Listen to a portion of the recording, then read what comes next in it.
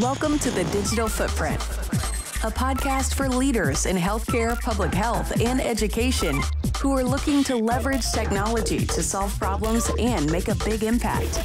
In each episode, we interview innovators and entrepreneurs who are solving the most challenging problems facing these industries.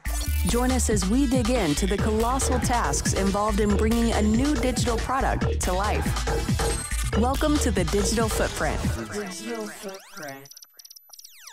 Hello, welcome to The Digital Footprint. I'm Richard Sims. This podcast is brought to you by Tyrannosaurus Tech, an award-winning technology partner dedicated to designing and developing high-impact software products.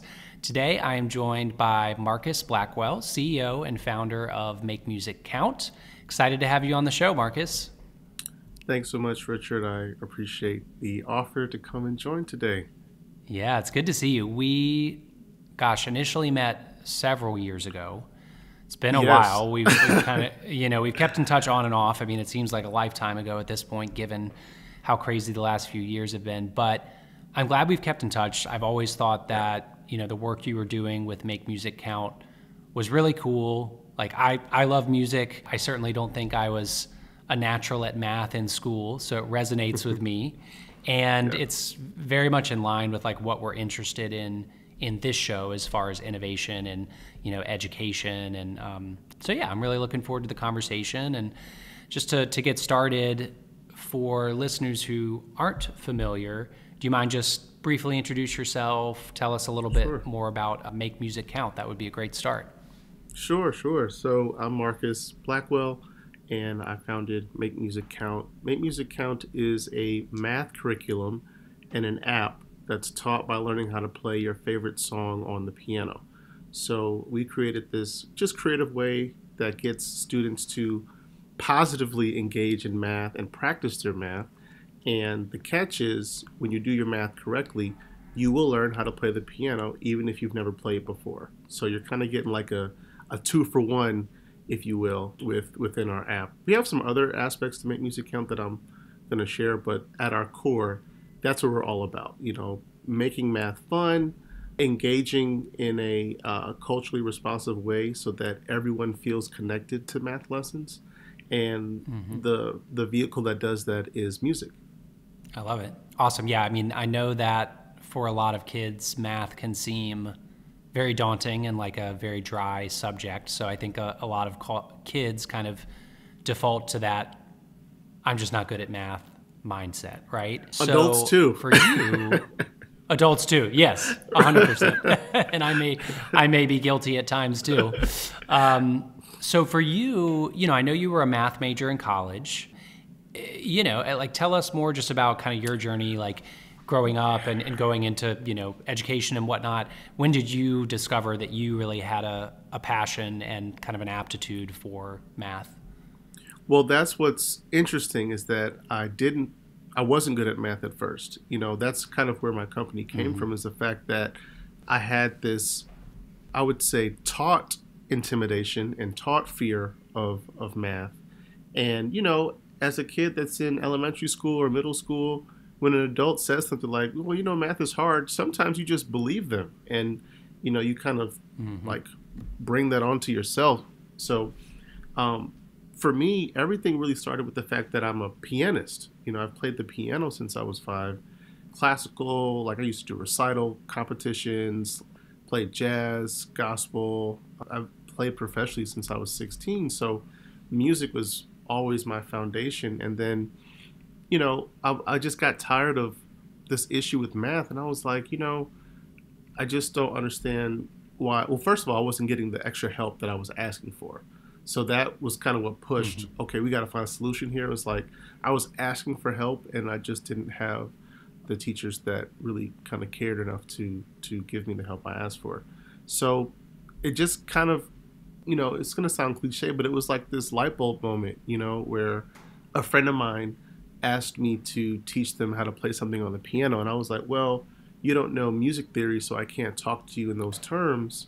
But if you use this counting method, this will teach you how to play what you're asking. And all along, I've understood music with a math perspective, and it just kind of took me having to teach somebody else something musical to realize that I actually think I am good at math. And so it kind of provided this newfound confidence. And so, going to Morehouse, I was really fortunate to be surrounded by some amazing professors and friends that just allowed me to investigate how does math and music kind of connect. And that's how the math major kind of came along, was like, okay, well, I'm willing to do this, but I have to prove that I've conquered math intimidation myself first before I start trying to talk about this. So that's where the math major came from. And like I said, had some phenomenal professors, did my senior thesis on how math and music kind of connected. And that's what just kind of planted that seed for me, is that, this is something that's cool to investigate. That's really where it started. I didn't, go after this as like, oh, this is a business opportunity. No, it was just, I was tired of having issues with math and realized that piano and music helped math feel better. So that's how it worked for me. And then naturally, because I learned a lot about community service in college, I just said, look, I wonder if some other kids would like this too. So, the part that connected all the dots to using the popular music was that I said, okay, a friend of mine said, hey, if you got something that makes kids better at math, we'll try it out. But if you're going to have middle school students do more math after a full day of school already, it's an uphill battle, right? So I said, okay, I've got to make this fun and engaging somehow. So I said, look, I'll bring a song that they all know, and we're here in Atlanta. So I brought a popular 2 Chainz song for them to play at the time, and it was an automatic hit. None of them had played the piano before, so they loved the fact that they learned the piano on the spot. And then all of a sudden, math was no longer an issue. And I was like, that was interesting, And so I would go to the school once a week. And so every week I would just bring a new song and try some different math. So, the 2 Chainz song was focusing on fractions, but it's middle school. As I said, hey, we should probably ramp up the math a little bit. So I tried algebra, and it worked. It worked. It was engaging. It was fun. And so I did this kind of community service, if you will, for about 6 months before another school called and said, we heard about what you're doing, and we've got some high school students that don't know how to do some of the math that you're doing with those middle school students. Can you come and help us here? And, it's funny how, when opportunity presents itself, you have to be ready for it, even if you're not, right? So when they first contacted me, I thought they wanted me to do more community service. They're like, yeah, our summer program meets Monday through Thursday from 9 to 12. Can you do it? And I said, no, I have a job, and I'm going to get fired if I just, leave, like that. They're already allowing me to leave once a week. And that they were like, no, we'll pay you to do it. And I was like, wait. I said, just so that we're clear, I made this up, right? I said, this is what I made up at home. So, just making sure that you guys understand. They're like, yeah, no, it's fine. It's enrichment. Then I learned that you could work with school districts. And so I was an engineer at GE at the time, and that's when I took the leap of faith and left corporate America and started Make Music Count. That was back in 2013, and that's how we got started. That's awesome. Yeah, I didn't realize how far it went back for you, as far as really looking to marry music and math as far back as college. And that was a great origin story. I think that always when a founder is trying to address a problem they have experienced directly, I think that really helps, right? I mean, of course, just familiarity and passion behind what you're doing. So based on kind of what you're describing there, when did you see that you ultimately wanted to launch an app? Because I think naturally it sounds like it first started with very hands-on, in-person. When did the technology piece come into the picture? Well, we hit a ceiling of school partnerships that I couldn't handle. It was like a brick and mortar model, right? We were an after-school program. I would buy piano keyboards, and they would purchase my workbooks, and I would hire college students to go to the schools where I couldn't go. So we got up to about 60 schools, and I was like, I can't, like, I was managing all the teachers in GroupMe, like it was really like scrappy type of management. And I was like, there's got to be an easier way to not only service the schools that we have, but how do we get to 6,000 schools, right? And that's where the idea for the app came. And I actually had a dream about it, and it just essentially said, okay, we have to solve two things. Number one, piano keyboards are expensive, so we have to put the piano in the app, right? And so, and then I didn't want to be limited to the after school space anymore. I wanted this to be used in math class during the day, in music class during the day. And so that just kind of let me know that making an app was the best way to scale our business. Very cool. So I want to kind of circle back to that in a minute, but the other question I wanted to ask before moving on, my familiarity with Make Music Count has always kind of been the app, right? But I understand that you've got workbooks, you've got kind of ongoing paid classes. How do those additional offerings fit in? Like, are they things you've added on, or did the app kind of come after those, and how do you balance those things?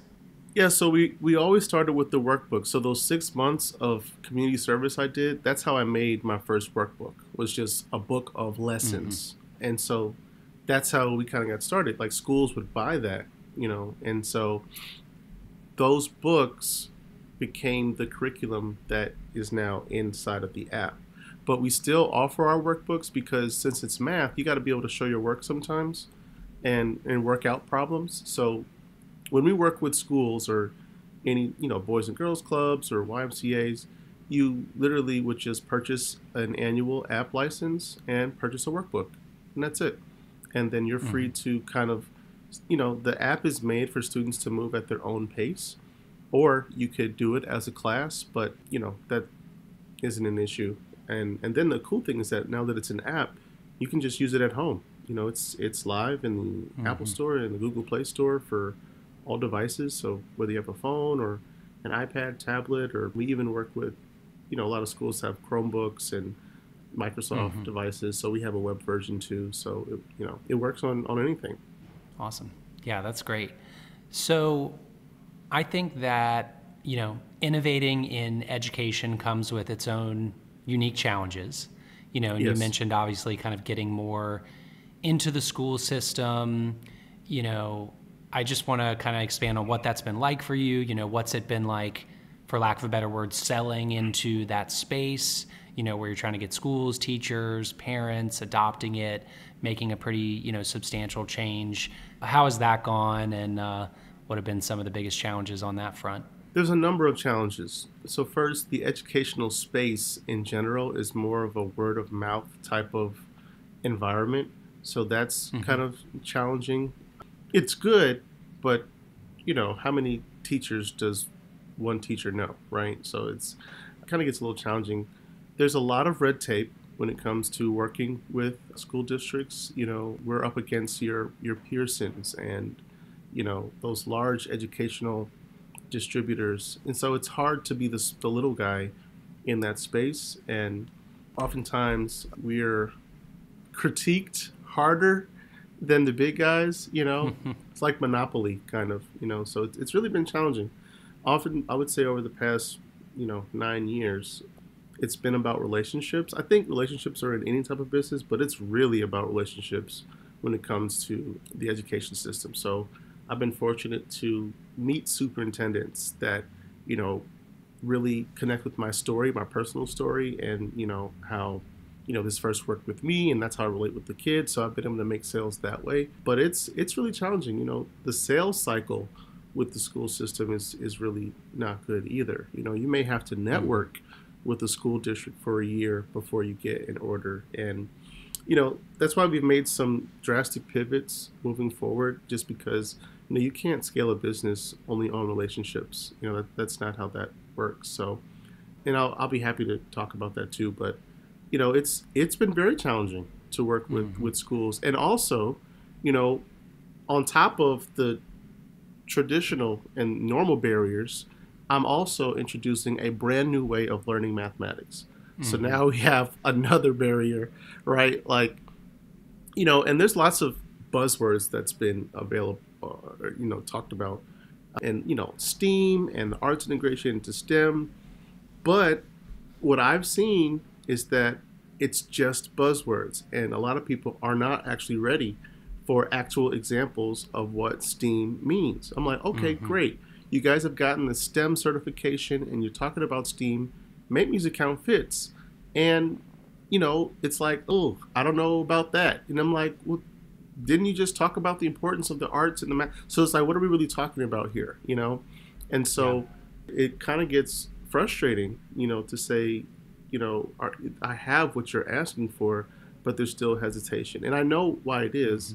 It's because of the music component. Usually when you think of musical stuff, it's like, that's the fun time. That's the, the dance party. And oftentimes when you think about mathematics, that fun piece is not a part of the math learning experience. And so, math is kind of like protected. Like, that's part of what we're battling here, is that the traditional ways of mathematics are cut and dry, black and white. You get it or you don't. If you get math, great. If you don't, you maybe should try something else. And I'm like, no, that's not how math should be taught at all. And again, as a math major, I understand that math class needs to teach certain things, but there should be creative ways to support what's taught. That's what we're doing. I'm not presenting something to eliminate the way that math is taught. No, that's needed and necessary, but there should be fun ways to support that, right? And so, I'll also say that one of the challenges we face is the fact that Make Music Count works almost too well, right? And what I mean by that is that if you're a teacher that is used to your class hating math, you don't get through much lessons each day, it doesn't work. And then here comes Marcus, a guy you've never met before, and he gets your class to do mathematics that they haven't done all semester in 30 minutes. You're going to be skeptical. You're going to be skeptical, and you might be hating a little bit, So it's been that too. And, what I try to tell people is I'm not doing anything different other than meeting the students where they are, and that's with their music, And so, we use all genres, right? Hip hop, country, pop. We haven't been able to use gospel yet because that's a different thing, but it's important for students to feel a part of the curriculum that they're asked to learn. That's all that music is doing, right? And so, there's certain styles of music that are looked negatively upon, and, we're turning that on its head. It's like, well, this may not be your favorite song as a teacher, but look at the math performance it's providing you. Look at the scores going up. So I think there's a compromise that we should talk about here. Obviously every song in our app is edited and clean and cut down. And so I'm like, what are we really talking about here, right? And so, this is the battle that we're after, right? This is what we signed up for, is to challenge the way that math is taught and presented to students, right? Like everyone, we oftentimes talk about like equality in the classroom. Equality in the classroom simply means that every student should be able to reach their full educational potential. And the way that we do that is just by using music. That's it. So it becomes challenging when we don't necessarily fit into the box of what is naturally sold to schools. So there's some challenges, but again, like, I knew that's what we signed up for when we started this, and, it's worth it because I'm telling you, there's nothing better than seeing that light bulb moment in a kid that thought math was over for them, right? And I mean, I'm talking like high school kids, At high school, you've made up in your mind, hey, this isn't my thing. I'm just going to stay over here. But for them to be able to feel that now math is something that they can do is priceless, So so those are the challenges that we face with Make Music Count. Yeah, no, I definitely empathize. Like in our work, which, we have a much different perspective and exposure, but even just, different school districts and systems that have like very specific, detailed requirements about oftentimes like really strange or dated or like not relevant security protocol and things that just navigating all of that alone and kind of their sales process and decision-making process is very difficult. And then of course, I think what you're saying, like fundamentally getting people to shift their paradigm on how math can be taught is a big one too. But what I like is, I think it's an oversimplification, I'm sure, but if a lot of the goal of the app is to just kind of break down that barrier and get kids feeling like math is more approachable, it's like anything that does it is great because I think that opens up the floodgates, hopefully. And I liken it a little bit to computer science, at least like when I was younger. I think now it's obviously such a hot field, and I think there's just more awareness of how valuable that skill set is and how in demand it is. But for me, when I was a kid, the very little bit of exposure I got to computer science and even in college was just very dry. Like it was not at first glance interesting or approachable. It's like I wish they had just taught me some simple HTML and like I created a website rather than trying to learn some of the initial theory, because really you're just trying to get people to say, wow, this is something I actually can do and enjoy. So that all resonates with me. So one question I have to ask you, even though I think we're all sick of talking about it in a sense, with COVID over the last couple of years, what's that been like for you and your team? More schools obviously going remote. I could see it both ways. Like it's just a challenging landscape because so much has been turned on its head. At the same time, schools are investing more in virtual learning. Has it made it easier for you, harder? Is it both? Like what's that been like for you? It's been both. Well, first, we almost had to close our doors because, for the guy that sells to schools, there was a world where schools closed and there was no, no school and no one buying because we didn't know what school was going to look like. So it was a little scary for a moment. But then we did a couple of things. We started focusing more on the organic traction in the App Store because even though school closed, there was a huge need for parents. Like, I need something to educate my kids at home. So we saw some good traction there. And then once the schools started coming back virtually, all of a sudden, everybody wanted fun stuff to get the kids to just join class on Zoom. And so that's how we started getting our foot back in the door. I was like, well, we're fun, and maybe we'll just, advertise that way, And then once they saw the math component and, oh, this is algebra, and oh, this is graphing, and look at my kids do it. That's when we started seeing almost the validity that we were looking for, But there's a couple things. So that's the school piece. But there's a couple things that we were able to realize during the pandemic. One, the pandemic wasn't just challenging for kids, it was challenging for teachers and adults as well. And so one of the things that we created over this past year that we're launching next month is an online tutoring platform where we'll say if you're a teacher or an adult that wants to make additional revenue tutoring math, you can do so with Make Music Count. And you will just use our curriculum that we have in our app. So we're different from like your OutSchool or your Coursera, where on their platform you have to create your own curriculum. We're saying all you have to do is say, hey, I would like to tutor some kids in multiplication. And you know what I want to do it with? Bruno Mars songs. Perfect. That's in our curriculum. So all you have to do is just subscribe to our app, and then that would be your class posted on our site. And parents would sign up and you could make your additional revenue that way. So that was one big thing that really kind of came out of the pandemic. The other is we realized that our app is actually beneficial to the music industry, not just the educational area. And what I mean is, if you're a record label or anybody, or a Netflix or a Disney, you have content that you would like to market. And we realized that our app has created a brand new space, an untapped space for quote unquote marketing musical content.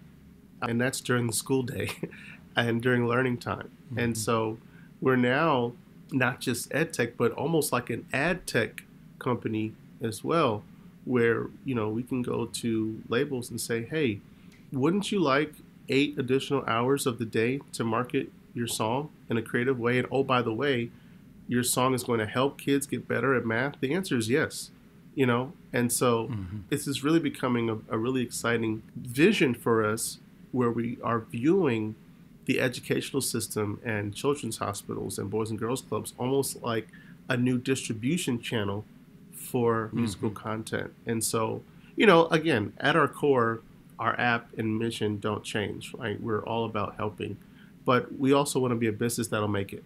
And especially when we now see that there's a world where school can shut down, it may be a good idea to go after the marketing and promotional dollars of the record labels.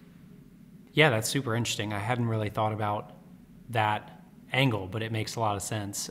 Okay, cool. That's a good kind of dovetail into my next question, which is, you've got a lot going on, right? Like a lot of different moving pieces. There's the app itself, which I'm sure you're, constantly thinking about making it the best it can be, but you're obviously doing sales, you're doing marketing, you're doing account management, so as the founder and CEO, how do you view your role? How do you try to kind of prioritize all these moving pieces day by day? Yeah, so my role as CEO is more a visionary role, being able to connect the dots to, like I said, the music industry now. And, how are we going to be able to help teachers who aren't paid enough as teachers and provide them with this opportunity to make additional revenue? And, so it's those two things, but also, my job is more creating a community of people who believe in creative ways of teaching kids, so in the trenches of like creating the equations and creating the curriculum, that's not really my job anymore, because that's solid, right? The app works, but now it's about how do we start introducing a real conversation about the importance of innovative learning, right? So I've created a really cool way to connect math and music.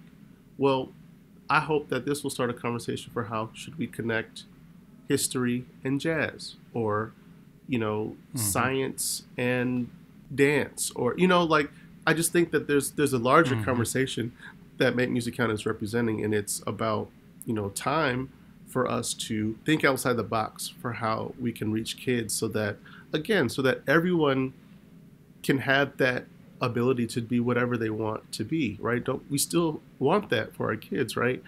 And, we've got a different type of child in the classroom now that, kind of challenges the teacher, like, hey, convince me to be here. Convince me, because I've got a supercomputer in my pocket where I can find all the stuff you're talking about, but, help me find my passions so that I can be my best self. So, again, my role is now kind of like which direction Make Music Count will go. I would love for us to own the space of creative learning, and I think that this teaching tutoring platform will do that. But yeah, those are the things that I really focus on. I still make lessons, but I'm hiring now to bring people like that on board that can develop the curriculum and manage the partnerships with schools and stuff, because there's a really important conversation here that's much bigger than simply our math and music curriculum. Yeah. No, that's great to get a sense of kind of the bigger picture vision. And I think that, I do think that so much of learning is that kind of learning how to learn perspective, that you're not necessarily going to remember every detail you learn in history class or science, but if you, get excited about a field and you feel empowered to kind of self-direct, it's like in my day-to-day, and I'm sure similar for you, it's like there are tons of things I'm getting into every day that I don't know how to do or I've never done it before, but you kind of learn to be resourceful and trust yourself. So yeah, I think that's a big part of it, and I definitely like the vision for how it can to expand into other subjects. So let me ask you something I always ask guests, and you've spoken to this to a degree, when it comes to the challenges of kind of innovating within the education space, obviously COVID, but any other big challenges that Make Music Count has faced over the years that really stick out, and how have you managed to overcome those? A big goal of this show is for people listening who are either in the early stages of a new venture or thinking about launching something is like, let's be really real about it's hard, it's rewarding. So I love to just hear some of the really difficult things that really come with the territory. So specifically to Make Music Count, our elephant in the room is music licensing. In a traditional sense, apps and platforms like mine should pay licensing fees to the music people to use their content. I'm saying, no, you should pay me to access the space that I've created that markets your content. So we've been having some really interesting conversations, because they're like, who is this guy think he is to be able to tell us this? And I'm like, I'm the guy that is connecting your musical content to good stuff, and not just good stuff, but a new space that you cannot reach. There's no teacher that says, okay, class, open up your Spotify and turn to, no, there's no one that does that. So I'm not, this isn't far-fetched. It's actually pretty clear that you guys should work with us. So it's just, and so the point I was making is that you can't let the fear of, oh, I'm gonna get in trouble if I build this, stop you from building it. Right? You have, sometimes you have to build the solution so that people can actually see. Like, if I was just talking about this, people would be like, you shouldn't even start going down this path at all, because they're going to shut you down. They're going to this, they're going to that.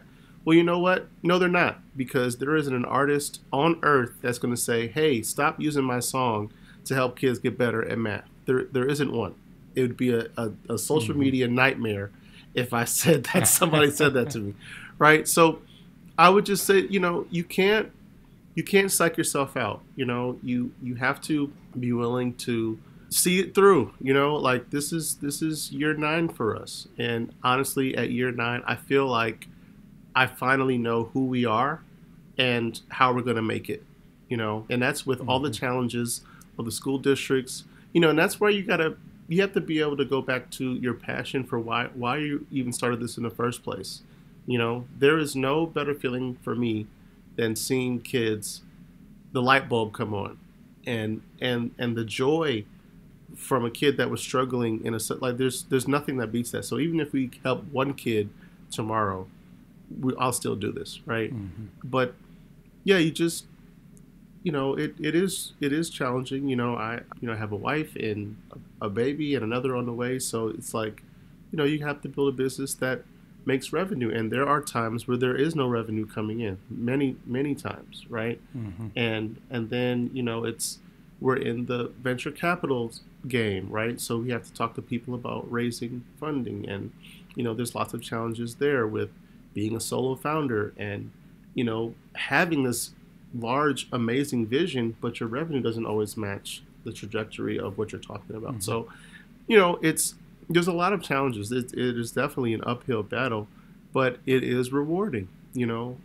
It's rewarding just at our foundation. Like I said, I get kids to love math that hated math. That is amazing. I'm teaching people how to play the piano that never thought they could play the piano. Like that feels amazing, And there are big wins too, revenue-wise, right? When we get, a district that buys us for their entire district, right? We actually did our first marketing partnership with Cartoon Network. That was huge for us, being able to tell them, like, I sold them on this idea. I said, look, you guys make content for kids, but you don't talk about education enough. And they were like, you're right. And I said, look, I can help you do that. And it'll benefit you because it's marketing that you don't have right now. And they were like, let's do it. And I said, this works. This can work with every single platform that's out there, every single TV show, every single song, and, I don't want to come off as, oh, he's trying to just do marketing and not help the kids anymore. No, we are doing that. we have the checkbox there, right? But now we have to, create a business that's going to scale and thrive. And I believe that it's bringing more benefit if we bring the benefit to the music industry and use the school system as distribution. That's how we're going to be able to do it.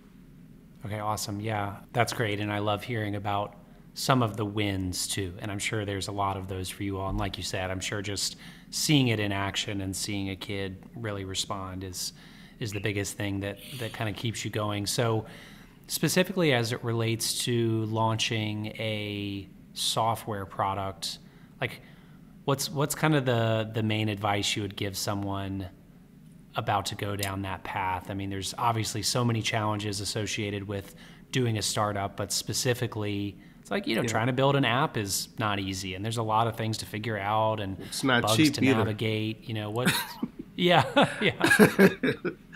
I would say, first of all, an app is never done. Okay, so you have to launch. You got to get it out there so people can even tell you that this is something that you should keep doing before you spend tens, hundreds of thousands on building this. So, getting an MVP done just so that you can show people, because again, being able to take something from an idea phase to something that I can now see and touch is very, very different and very important. And, and it's funny, like thinking about like the previous versions of my app and where we are now, I was like, I can't believe anybody bought this thing, but it was important for people to see, and it was good enough to be in front of some kids that liked it. And so I would just say, bare bones, just, because it's very expensive to build these apps. So, get your idea in something that's tangible so that you can start talking about it, so that you can show people what you have, and then you can kind of build from there.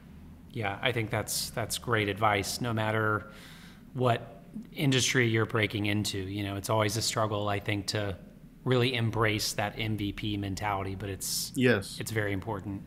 Yes. So bigger picture question I have for you, looking at the education space, what kind of big trends do you see? I think everything is changing there so much, and obviously COVID has amplified that. Like, what other big trends do you see that you think are, interesting or going to be really impactful?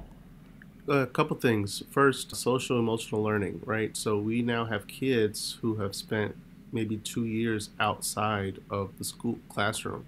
They don't know how to interact with each other anymore. So, being able to be kind, to someone in the classroom, or, interacting with someone is big, and social and emotional learning is going to be, it is the new buzzword for all school districts, So I would say that's the big one for the school districts. Now, something else that's been blowing up has been these online tutoring platforms. OutSchool blew up during the pandemic. Coursera blew up. There's all these, people are realizing that there's a need for learning outside of the school day. And, it's interesting because teachers have been doing this for years where, they'll tutor students in Asia on how to speak English or things like that. But, there's definitely a large push towards these digital platforms. So that's pretty cool. And then, of course, as I mentioned before, the importance of STEAM, the arts integrated into the STEM fields. It's being embraced more just because of the need to really engage students in the classroom. Yeah, that's super interesting. Okay, so it looks like we're about out of time. I really appreciate you coming on the show, Marcus. This has been really great. No problem. Before we sign off, where can listeners go to connect with you, learn more about Make Music Count? What can folks do to support your mission? Oh, yeah, thank you. So you can go to my website, makemusiccount.com. Our app is free to download and try out in the App Store. So just search Make Music Count on your phone, whether it's Android or iOS, iPads. You'll love it as soon as you see it. You can also find me on social media. So on Twitter, we're @_Make Music Count. Same thing for Instagram, @_Make Music Count. We have a YouTube channel where you can see some examples of me talking through lessons. So if you just search Make Music Count, we'll pop up. And then if you're a adult or a teacher or a college student that would be interested in being one of our virtual tutors, shoot me an email. Just shoot me an email, which is Marcus, Marcus, at makemusiccount.com. And it's very easy. You do not have to be a pianist. You don't have to be a mathematician. You just have to be an engaging, tutor that kids would want to, be on Zoom with for 30 minutes, right? So we'll teach you how to do everything. And again, you can make it personal, right? You can bring your favorite song, right, that you'd like to, teach kids. So, but yeah, that's how you can reach me on those various platforms. Awesome. Well, thanks again, Marcus. It's been great having you on the Digital Footprint. And yeah, excited to keep following what you're doing with Make Music Count.